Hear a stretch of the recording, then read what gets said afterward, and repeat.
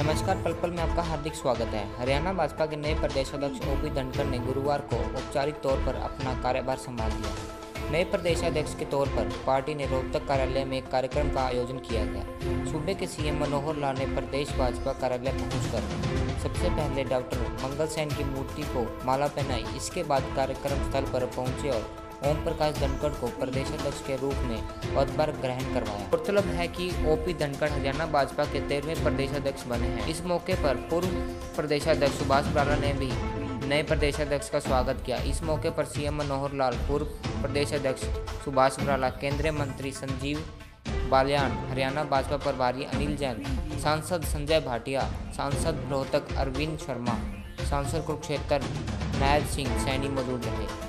कार्यक्रम स्थल पर सैकड़ों की संख्या में भाजपा कार्यकर्ताओं की भीड़ उमड़ी। यह भी देशभक्ति की गीतों पर झूमे। देखिए, पर वास्तव में कार्यकर्ताओं में से दायित्व दिए जाते हैं, चाहे वो सरकार के दायित्व हो और चाहे पार्टी में पदाधिकारी बनाने की बात हो। अभी तक हमारे श्री सुभाष बराला जी पिछले लगातार 6 साल से प्रदेश की पार्टी की बागडोर संभाले हुए हैं।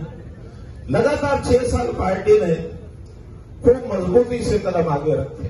वो 2 विधानसभा के चुनाव रहे हों, चाहे वो लोकसभा के चुनाव रहे हों, चाहे पंचायतों के चुनाव रहे हों या फिर नगर निगमों के चुनाव रहे हों, जीत का बाई इलेक्शन रहा हो, कितने ही चुनाव जीतते जीतते पार्टी आगे बढ़ी है।